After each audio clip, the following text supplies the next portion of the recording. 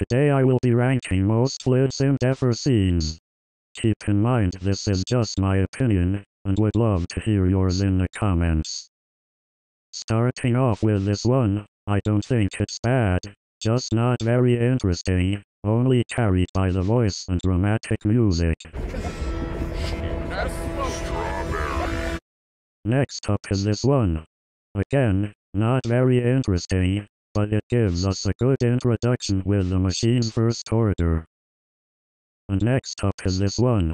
Really nothing different from the previous one, but it does a good job at showing how it's still stable, but teetering on the edge of being overrun. For me, I always enjoyed this one quite a lot. Almost implying with the orange instead of the blue, that it was beginning to become a bit of a threat. And the meat beginning to form around the body takes away from its non-sinister feel. I was taken by quite surprise when this was how the machine was presented in the giant meatball, hanging from the ceiling, siphoning water into a giant structure, only to blast it out with ferocious force, really asserting it as a threat.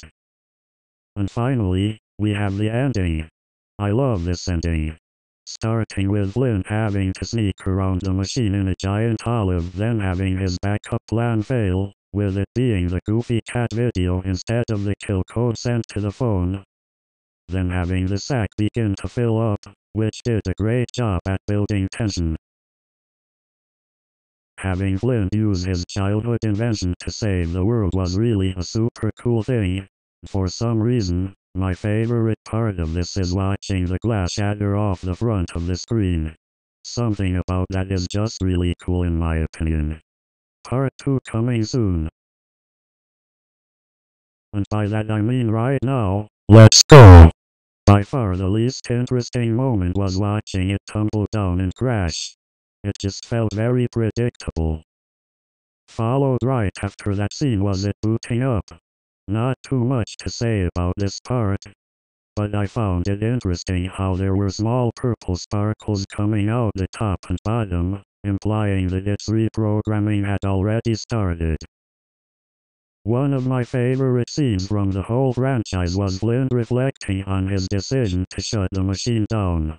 Not only that, but as stated in a previous video of mine, the machine actually reverted back to its old style, sporting a white surface, with orange stripes for decorations, as well as going back to having a blue background on the screen, alongside the white eye. And oh my god. The marshmallows are just so freaking cute, I literally cry whenever I see them.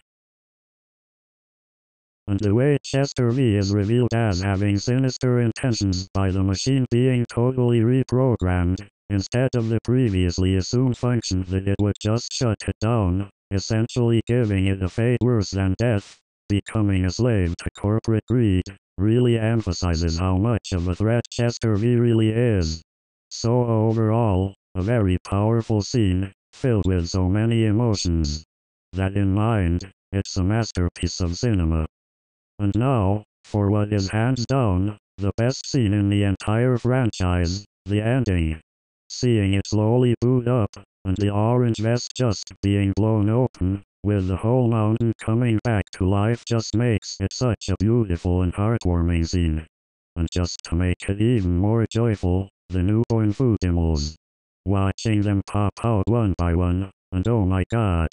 They literally fall asleep in his arms, and the little tune that plays right here is honestly therapeutic to the ears.